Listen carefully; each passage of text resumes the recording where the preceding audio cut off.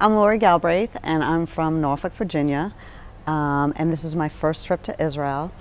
And it actually wasn't even, a trip to Israel was never on my radar. I'm 52. And this past summer, my daughter, who is my only child, who was almost 19 years old, was in a really bad car accident. So we live in Virginia, and the car accident was in Dallas, Texas, so we had to fly to Dallas, Texas, and she was in the hospital for a long time, and then she was moved to a hospital in Virginia, and she is getting better. She had a severe brain injury, and she is getting better, so thank God, yeah, she's getting better. But Amy Lefko, who was our city leader, started contacting me right after we got home back to Virginia after her accident, and we talked a little bit, and she said, if you want to learn Psalms, I have Psalms for you to help you.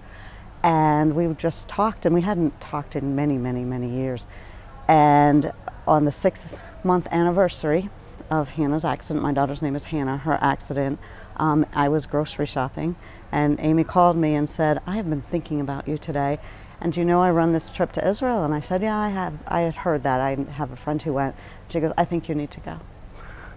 And that was how it happened. I said, well, let me see if I can make this work.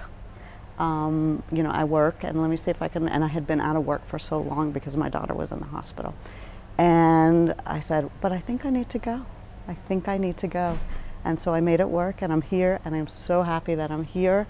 I think I'm feeling things so much more than I would had I come before this accident, because I need healing. So I am really taking in these lectures and feeling, and this is for me. And after a year like I had, I need it for me.